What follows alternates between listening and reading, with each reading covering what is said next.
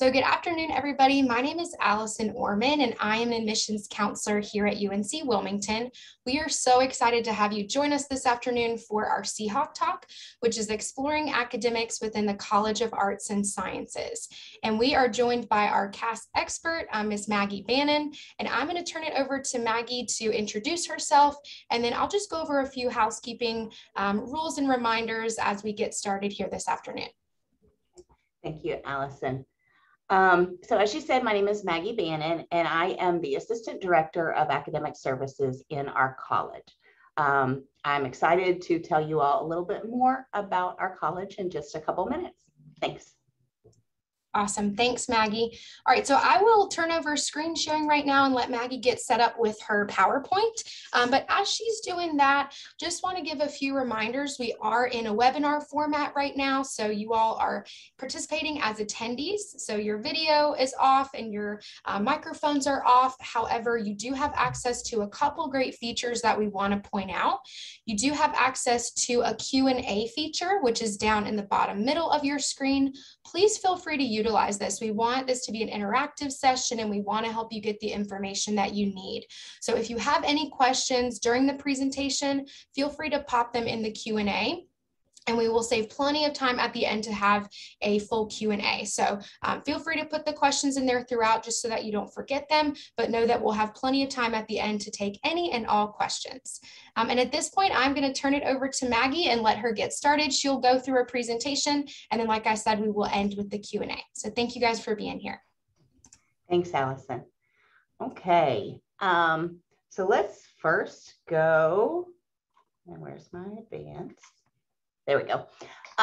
Wanted to give you all an idea of the College of Arts and Sciences, kind of at a glance. We are the largest and most diverse college on campus. So you see here all the many different programs we have.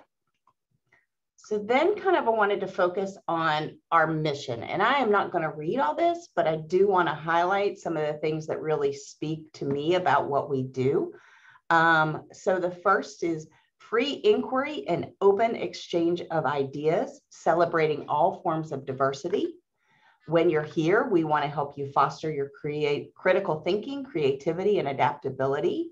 And we do this through integrating transdisciplinary research, applied learning, and community engagement. And we want you to be thinking about meaningful and ethical civic engagement. And we want to provide a strong foundation in knowledge and skills necessary to flourish in the professional and personal endeavors.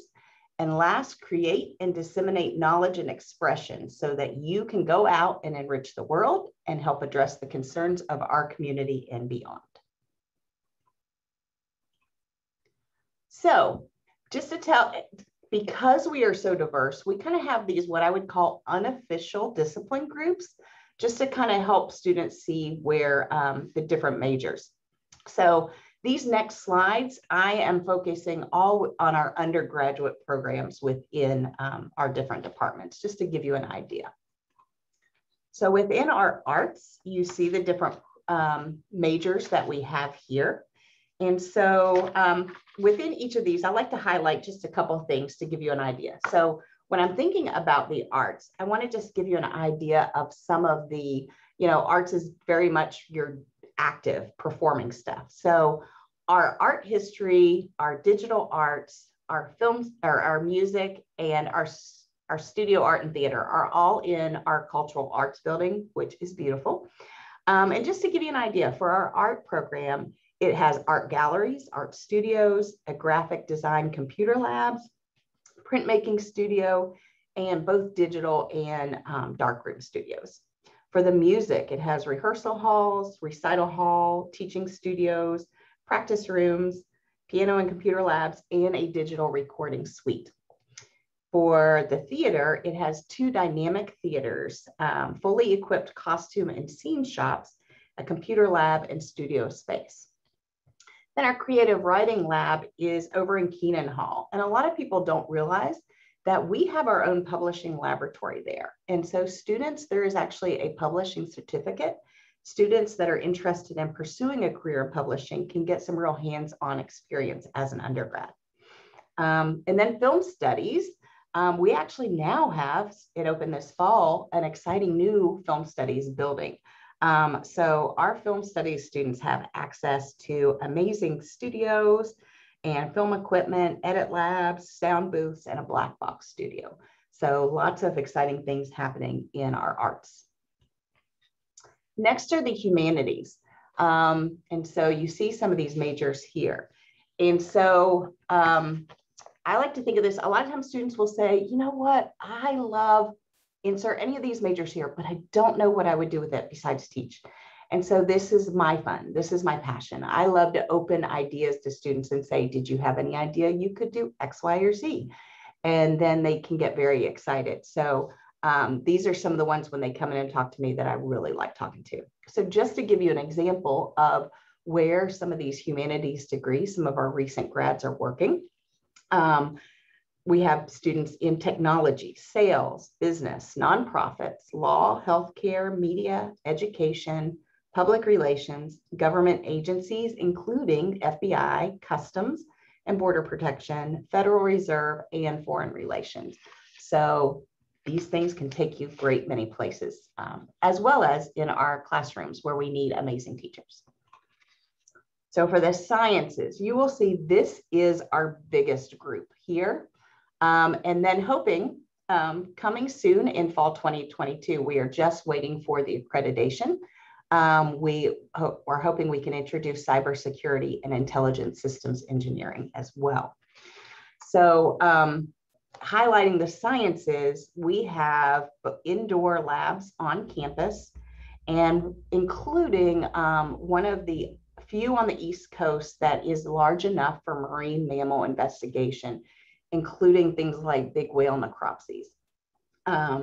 And then we have labs to do things that I've heard of, but I don't know what they mean.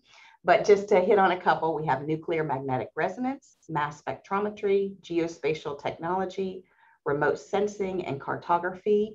And the building is still in construction, but we are going to have a new engineering building.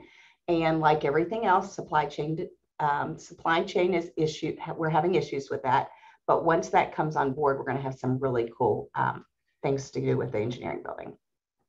And then on campus, we also have outdoor learning spaces. So we have a greenhouse, they have a garden, and we also have a beautiful wildflower reserve that all students can walk in and appreciate.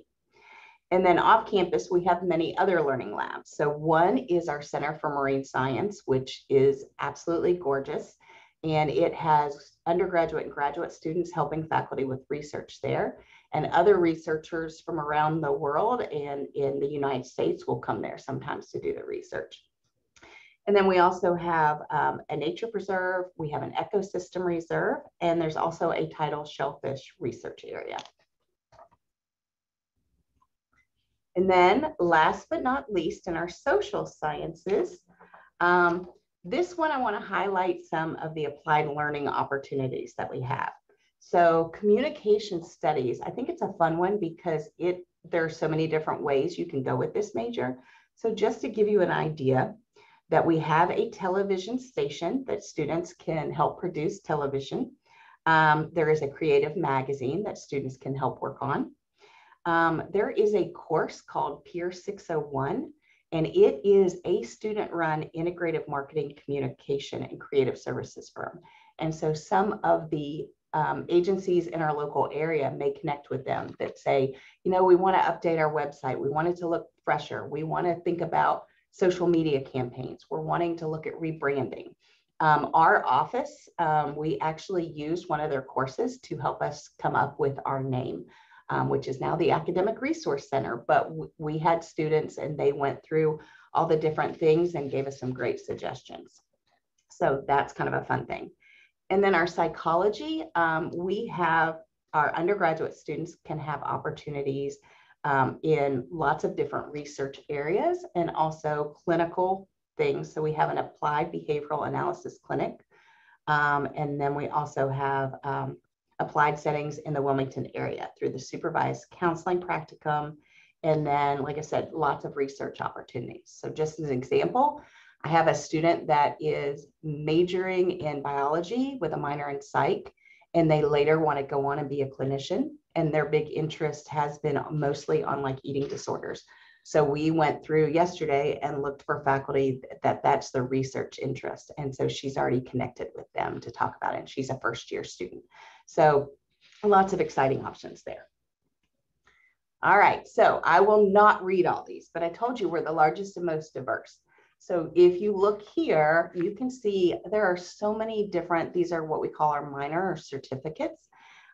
So you may have a major and it's not required, but you can see lots of different minors that you could have to supplement your major. And so even students in other schools or colleges, they may get a minor in College of Arts and Sciences. Okay, so now on to bragging. Kind of wanted to look at, these are some of the, I just picked some of the recent awards. So, and I always try to look at a variety of majors. So you'll see the majors on these next couple slides in the teal. But just to give you an idea of some of the really cool things our faculty are doing. With UNCW being a research institution, you know, we are getting faculty that are doing more and more really interesting research, and undergraduate students benefit from that. So then talking about some of our students, they are doing really cool things too. So you see a film studies student with, you know, won at a film festival. And so she's going to be able to use the money that she got to continue that documentary. And that was all around the political campaign and kind of how our country right now is divided. So they're going to kind of explore that with interviews with people. And then you see an environmental science student who is able to study abroad, and he wants to look at different global issues, and he wants to connect with other professionals in environmental science because he's looking at what he's going to do after graduating. So he wants to connect with people there. And then our doctoral student, you know, she is one of only 29 doctoral students that were awarded this Coastal Management Fellowship. So she is working with them at our National Research Reserve there. So that's exciting. And then last, you know, you always want to think, okay, what am I going to do after I graduate? So our alumni go out and do amazing things. So these are just a couple of, we've got a marine biology alum that they are doing really good things and trying to help restore our coral reefs. You have a creative writing alum. If you go on Amazon and you put in his name, you'll see all the different books that he has written. And then this English alum, I mean, her major was in English, and then she, with the Watson education, she got her secondary licensure. And so she was the beginning teacher of the year. And so she got that education here at UNCW. So now I want to switch gears and talk to you all a little bit about applied learning. And I go back to what our previous dean said once, and I just loved it. So I'm going to quote. So he said, applied learning is not just a tagline on the website. It is in our DNA and makes us who we are as an institution. And I love that because learning does not just occur in the four walls of a classroom. So these are just some of the ways that students are getting applied learning experiences. So highlight some of those for you. These are some of the independent studies that students are doing with faculty this fall. I went and looked through our list and I just highlighted a couple here. So a lot of times students think, oh, research, that's just in the sciences. And just to let you know, that occurs in film, it occurs in art, music, communication studies, all around the board. So if you have an idea of a major, I encourage you just to look and see if you see your major on some of these pages and think about opportunities that you might have. So then we're going to go on to internship opportunities. And so on this page, I highlighted some of our internships that do not occur locally. We have a lot of really great local internship experiences as well. But sometimes students don't realize that they can also look for internships elsewhere. So here's some of the really cool ones that we have.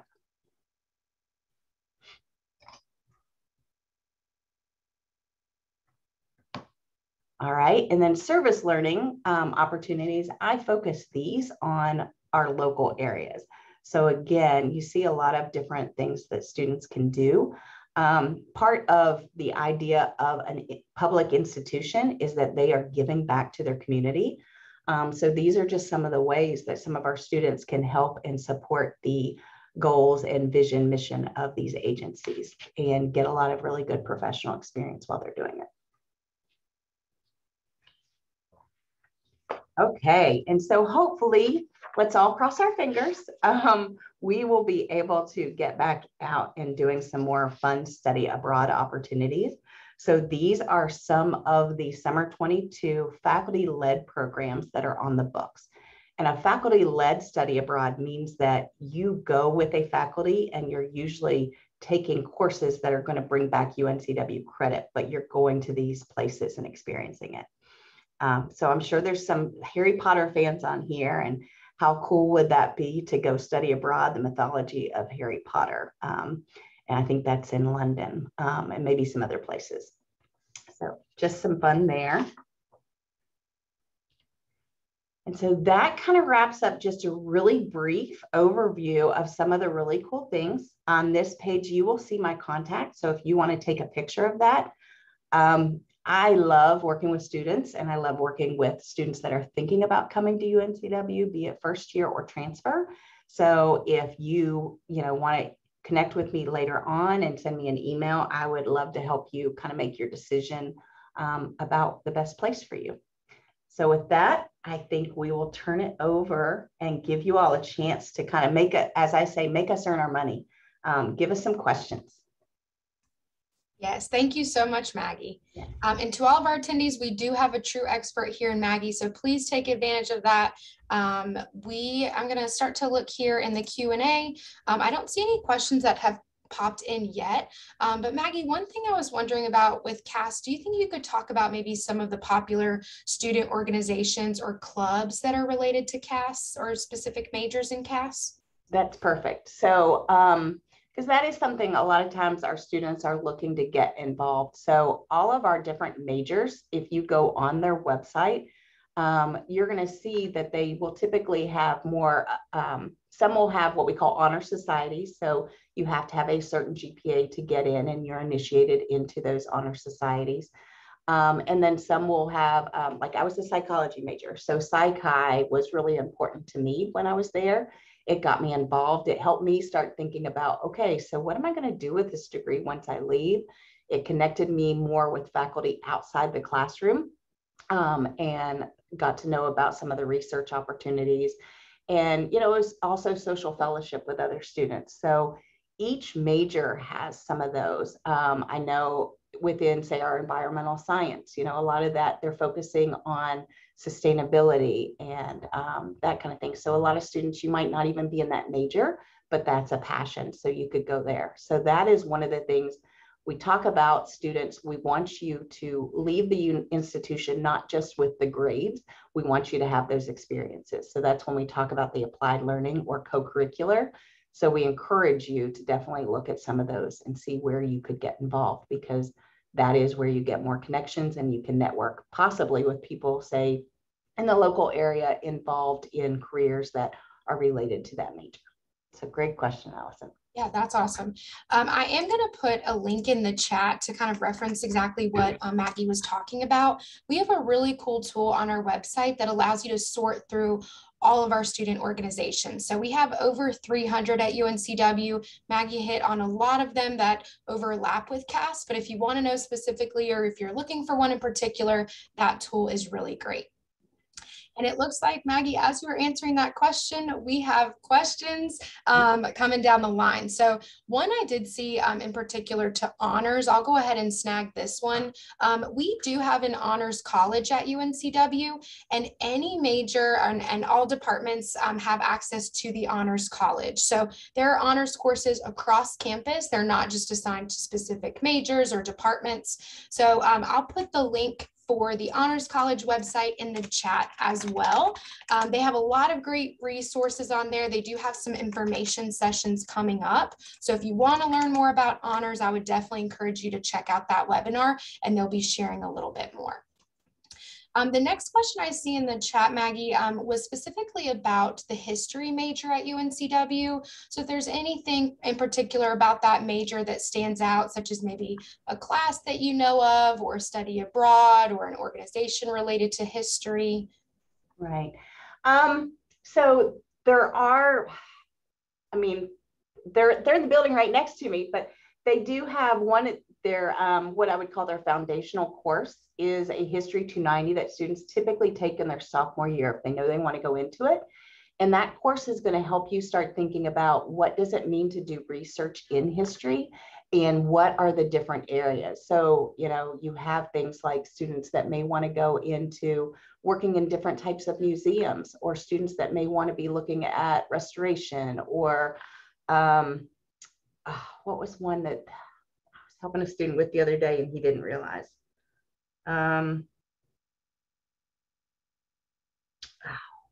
Libraries and records and things like that. So they have different classes, and then looking at focus areas. So you may be looking at United States history, European history, world history, you know, ancient history, or more modern history. There's things like history of science. There's things like history of surfing. So they do have, you know, your typical courses, and they have some really exciting ones. And then based on the faculty passions, they may have what we call like special courses for that semester. So lots of really great opportunities. In the last 2 semesters, I worked with 2 history students closely that are really passionate about it and are really excited about their opportunities there. And we've got a lot of history here in Wilmington area. So they're able to connect with the local history as well as others. And then international, when I was talking about study abroad, think about all those opportunities. So yes, they would have, I'm not sure the specific honor society, but they would have an honor society as well. So Christian, if you want to email me, and then I can make sure I can look at that information and send it to you as well, and connect you with their undergraduate coordinator if you have other questions. That's awesome. Maggie, I did see these 2 questions in the chat are kind of related, but I think this brings up a really good point. If a student knows that they're interested in a specific major at UNCW, what would you recommend as far as getting connected to that department? Is it appropriate for prospective students to email professors? Does it just kind of depend on major? What would you advise for those students? Yeah, a lot of times it's probably, it may be a depends. So I encourage you to reach out to me. In our college, all of our faculty, so they are teaching, they are researching, and they do advise current students. So like everybody around the world now, everybody's doing a little more with a little less. So if you wanted to send those questions to me first, and I may be able to either answer it or get that information for you. And then for those of you that are going to be first year students, you are going to, you would either start out in our honors college or our university college. And I worked in university college for 12 years. So the cool thing about that is you are with a advisor that kind of does that whole holistic advising. So they're helping think about, what do you want to do in the next 4 years? So I think it's a blank slate. So, okay, so here's now, but by the end of it, you graduate, what are the experiences you want to think about? So those advisors are going to help connect you, and they know about all the different majors on campus as well. Yes, they're wealth of knowledge. I do see some people are kind of switching over to the chat. So if you guys wouldn't mind, it is easier for us if you keep those questions in the Q&A. It looks like there's some duplicates. So I'm switching over to the Q&A. I think the first one that might be good, we have a couple specific questions about marine biology and maybe the competitiveness of that program and exactly the pathway into the marine biology major. Okay, perfect. So that is a great question. So there are some majors that are competitive as far as you have to have a certain GPA and they only accept so many students. But in our college, really the only ones are film studies and creative writing. I think of it right now that are competitive, like they can only take so many students because of the faculty and that kind of thing. And then thinking about lab and that. But marine biology, you have to have, you know, C's or better in your intro courses, like your chemistries, your biologies, in your maths, but it's not competitive as in only X amount of students can be in the program at a time. Perfect. This next question I think is a pretty good one, especially I know we have a lot of first-year students joining us or prospective first-year students. So Maggie, what would you say to a student that is not sure what they want to major in right now? If they get into a major, is it easy to switch, or how do they really go about that decision process? Perfect. So if would come in as a first-year student or a freshman, then that is the great thing about being in university, college, or honors, because even when a student, so I also part-time advise for honors. And so when I am meeting with a first-year student, they might say, I'm going to be X major. And I'm saying, okay, great. Do you have any other interests? Because I like to do what we call creative advising and start thinking about, okay, well, this course would be beneficial for both of those areas, or help them look at their different paths. So in your first years, that's what we're helping you do. You're knocking out a lot of your gen eds, but you may also be knocking out some of the 100, 200, or like entry courses for your majors. So we are connecting with you. You're also going to take a seminar course that first semester that is going to help you explore what are your strengths, your skills, your passions, because sometimes students come in thinking they want to do one major. And then I always say nursing, and because you hear that students are like, oh, I want to help people. And then they're like, oh, I don't really like science so much, and I don't think I want to look at blood all day. So helping students feel like, okay, you want to help, what are some other avenues you can go? So you're going to have that great support. For transfer students, if you're not sure, then that's something that, again, you can reach out, and I would be more than willing to talk to you about that. But usually, it depends on how many hours you're transferring in with. But help students kind of look at what might be their best path. And then a lot of you all are at our community colleges in North Carolina. So if any transfer students are thinking that right now, I encourage you to reach out to the UNCW counselors that connect with your campus as well, because they would be a great resource to talk to about that. Perfect. And I do just want to emphasize from an admissions perspective, for any of you that are first year students, and I see this question right here in the chat about applying for a specific major. And I do just want to emphasize for first year students, when you apply to UNC Wilmington, we are considering you for general admission. So you are more than welcome to tell us about your intended major. It's a great way for our admissions committee and admissions counselors to get to know you a little bit better and understand why you might be interested in UNCW. But at that point, you are not locked into that major. We give you that first year, like Maggie said, to get adjusted to being in college, take a variety of courses, and then most students are going to start out in their major around their sophomore year. Mm-hmm. So this next question, we do have a question about the Center for Marine Science, Maggie, and maybe how students can get involved at the Center for Marine Science, maybe how early that could happen. Okay. I think I'm looking at the same one, says, is it from Lucy? Is that, okay, perfect. So you're talking about applied learning. So let me say that for both first year and for transfers, we have applied learning experiences. There is your second semester. There is a course, it's called Honors 191, but you don't have to be honors to take it. Basically, it's an intro to research course. So this is something, if you're like, oh, I think I want to do something like that, then we want you to, as soon as possible, to start making those connections. That's why I told you about that first year honors student, that she's going to go ahead and make that connection so that she can look at, are there things I can do maybe my sophomore year, and then keep going.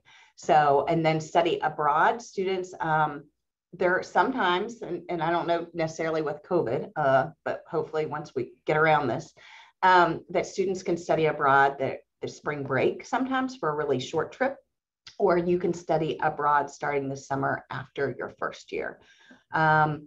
Internships, there is students typically for an academic graded internship, you're a junior or a senior, but you can often do what I call unofficial internships before that. And I always tell students that you just want to talk with somebody about how to make that the most meaningful. So there's lots of, we want you applied learning. Service learning, we want you out in the community. We'll actually have different days that students, and we'll actually organize it so students, where there's a community farm that will often have days that for our leadership office, we'll call out and say, hey, we'd love students to volunteer to come help at this agency and that kind of thing. So applied learning, you can start from the get-go, but some of them it's a little bit, you'll wait a little bit. But like I said, research, if that's something you're passionate about, talk about it with your advisor as soon as you get here. Yeah, great. I'm going to combine a couple of these, Maggie, because it seems like we have a similar pattern of questions, Okay. which looks like we have a variety of different interests from our attendees on different majors. And I think students are wanting to know more about the specific major of their interest. So can you talk a little bit about maybe some resources that exist or program websites and how you would recommend prospective students kind of navigate those resources that are existing so that they can learn a little bit more about their major of interest? Yeah, so first, the biggest resource that you'll have, like I said, that first year and again, for first year students, you'll take a freshman or an honors seminar, and part of that is going to help you explore. Our career center on campus, back when I was in school, I didn't reach out to our career center till my senior year. That's not what you should do. You should be using them. They talk about like your first year, second year, third year, fourth year. There's different things to do with them.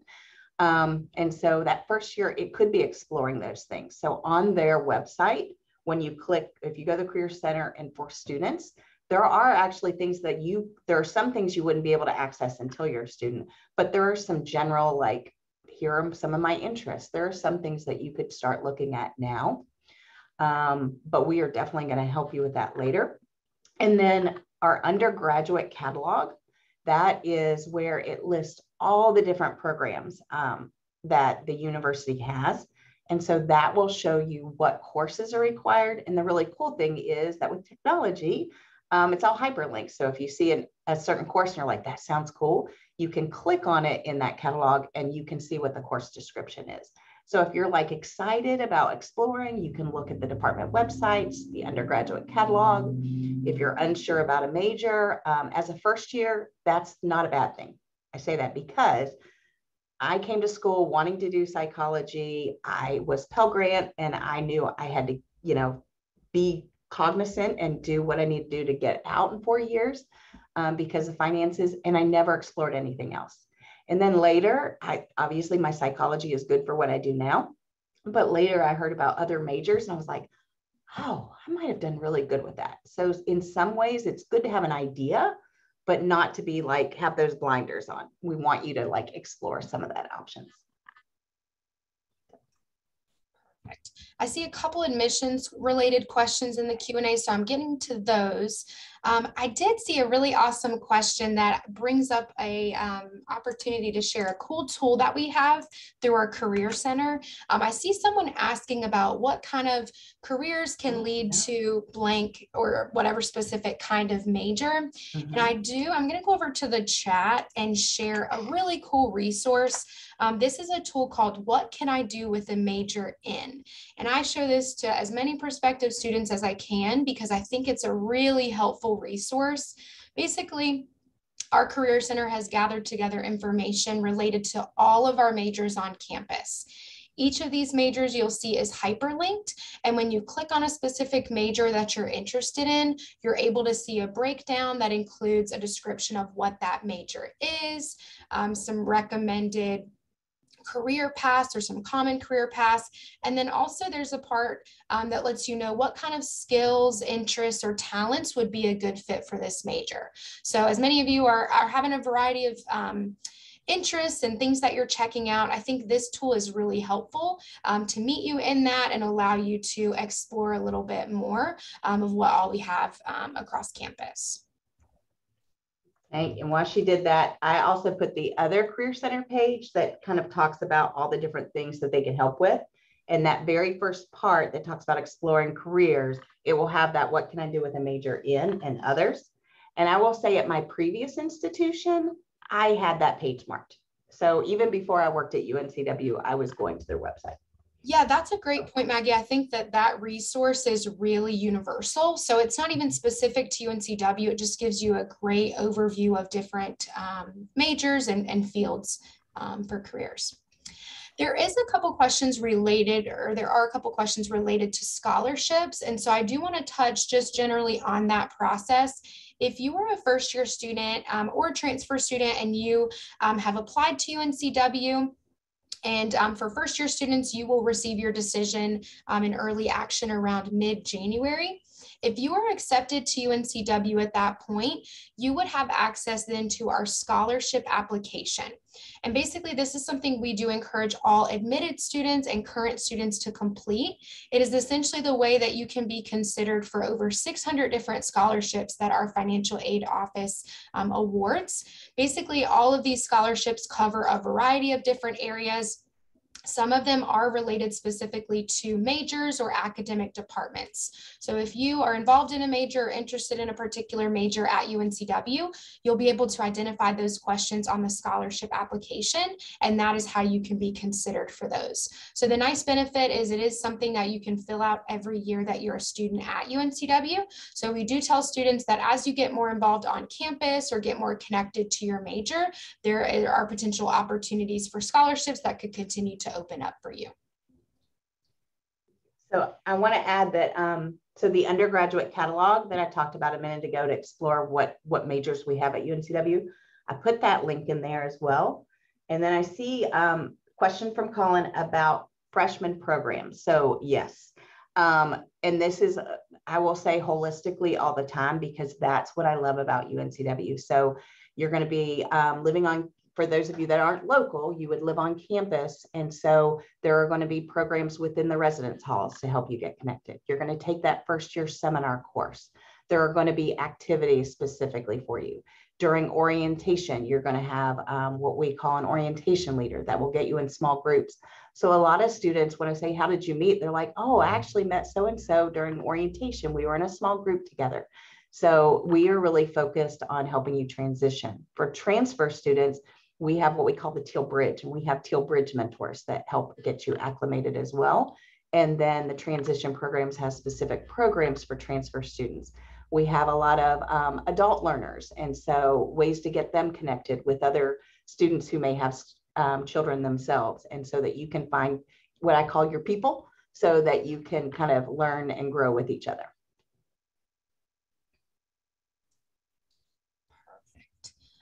It looks like there's one more question that I see in the Q&A. Can you declare your major if you come in with college credits and meet the requirements as a freshman?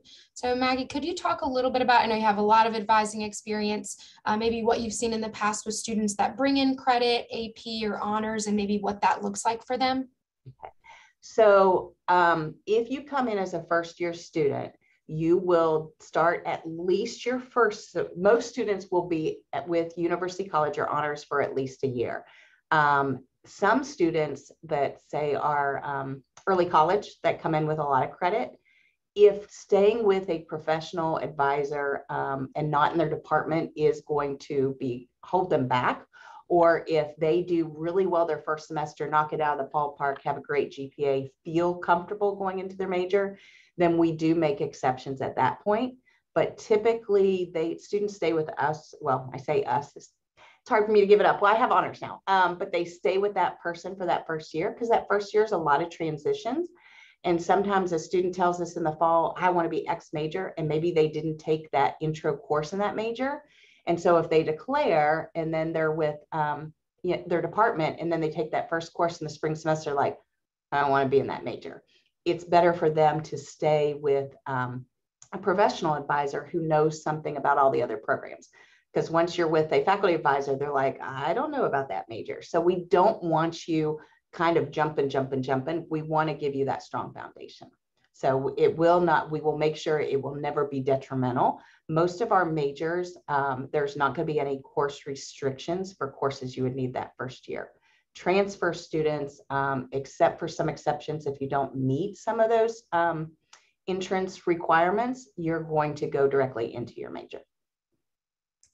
Super helpful. Thank you, Maggie. It looks like we have cleared out all the questions from our Q&A. So Maggie, thank you. All that information that you shared is so helpful. We really appreciate you being here with us this afternoon. I'll give it just another minute or two. And while I'm doing that, I'll put my information in the chat, as well as actually I will put our link for our admissions counselor contact information. If you have questions about your application or you're in the process of applying to UNCW, we're happy to help you with any of those things. We do want you to get connected with your admissions counselor. So Maggie has put her information in the chat, as well as it's on the screen right here. So feel free to take a screenshot or take a picture. And then here is the link if you need to get connected with your admissions counselor. But we really do appreciate you all being here this afternoon to learn a little bit more about the College of Arts and Sciences and the great opportunities that lie within the College of Arts and Sciences. So like I said, we're here to help you, and we're so excited that you're interested in UNCW. We hope you have a great rest of your day. Thank you, guys. Bye.